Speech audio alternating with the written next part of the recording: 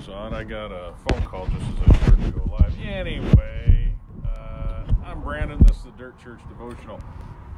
I'm sure that you have heard the phrase, there's two sides to every story. And that's true. There's at least two sides. You know, there's two sides to every experience as well. And I'll call those two sides perspective. And I think the joyfulness of your attitude, the experience of your life is going to be determined by your perspective. So let me just tell you a little story about perspective. So last Friday, I got to go riding, and I was looking forward to it. It was great. A good buddy of mine, Eric Johnson, came down from his place. We hadn't ridden together in quite some time, and so we had this opportunity to go riding. And as always, we prayed before we took off. I think that's a great idea. Well, we got about a mile down the road, and I said, hey, pull over, take this turn and pull over. I need to check, make sure I threw my socks in. I got some waterproof socks because my boots are blown out. And so as he was slowing down to turn in, we heard a crash, and the bikes actually fell off the trailer and got dragged for 10 feet or so.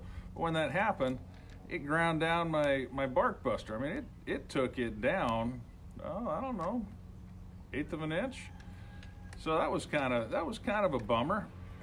We're loading the bikes back up, and my buddy's like, oh man, that's so frustrating. And I said, that's true, but I said, hey, think about this. Sometimes the absolute best answer to prayer is absolutely nothing at all. Huh? What do you mean? I said, well, look at this. I mean, when absolutely nothing happens, that might be God protecting you. So, okay, a bike falling off isn't exactly nothing, but think about this. The bikes fell off. They're dirt bikes. They fall down. Big deal. They fell off. We pick them back up. We don't have any idea what God has kept us from, what accident we didn't get into. Stuff that we're never going to know. It's nothing. Nothing happened. So, all right, that's great. Well, we secured the bikes. We took off. We got on down to Jones Creek to do some riding. Unloaded the bikes. My handlebars were a little bit bent. Whatever, that's not going to stop you, right? So we take off and we're cruising along. Pretty soon we get down to a hill climb, and we decide to play on that. So I zip up it. He comes up, and we're sitting there talking. And I mean, it is a beautiful day. It's November 9th? 8th, whatever, it's Friday. And it's 70 degrees. 70 degrees in Western Washington in November. We're sitting up on top, we're talking, we're laughing, we're having a great time. I decided to run the hill a couple more times just out of fun. I go down, come up, say, hey, I'm going to do it one more time. I go down, and I'm coming back up, and, I don't know, ran out of skill, whatever. And I get almost to the top, and the bike decides not to go anymore. Bike goes one way, I go the other. I crash, and the result of the crash, I broke my wrist and broke my handlebars. You guys see that? I don't know if I can get this. Broke my handlebars. They just broke right off on the throttle side. Can you see that? I don't know if you can see that. Anyway, so I'm talking about perspective, right? I could be whining. I could be upset. It's a bummer. My bike is broke. I'm in pain, whatever. But rather than have that negative perspective on it, you know what I did? I started laughing. I said, you got to see this. My handlebars are broke. So we drag the bike down, start looking around. First thing we notice is my utility knife is missing out of my pack, and he has taken his saw out of his pack, actually in the parking lot there. So what are we going to do? I look around. There is a stick laying there that is just the perfect size for my handlebars. You can see my nice little fix there.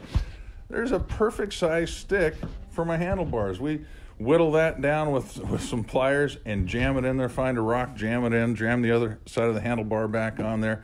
I've got some hose clamps. We put it back together.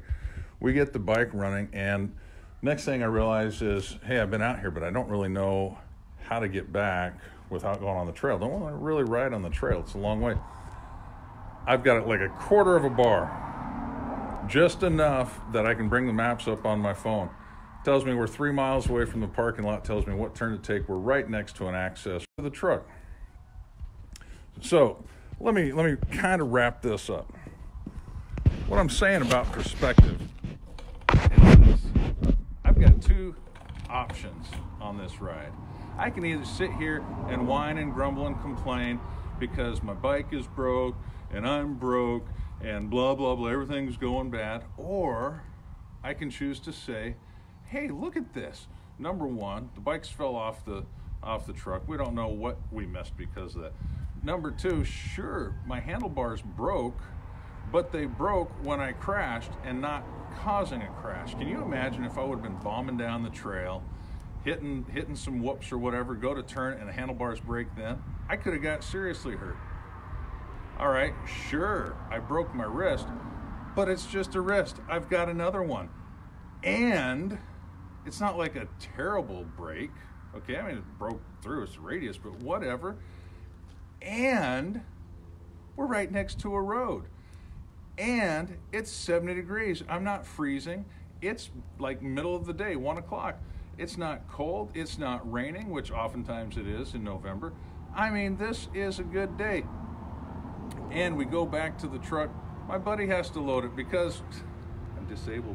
Then we go to urgent care, and I get it. I kid you not, I wasn't there 30 minutes before they sent me over and got a cast on.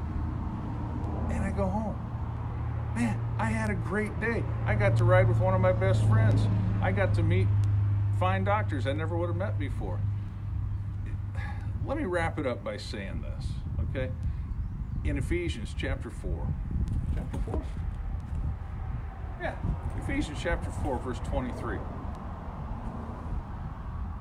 It tells us this: be made new in the attitudes of your mind.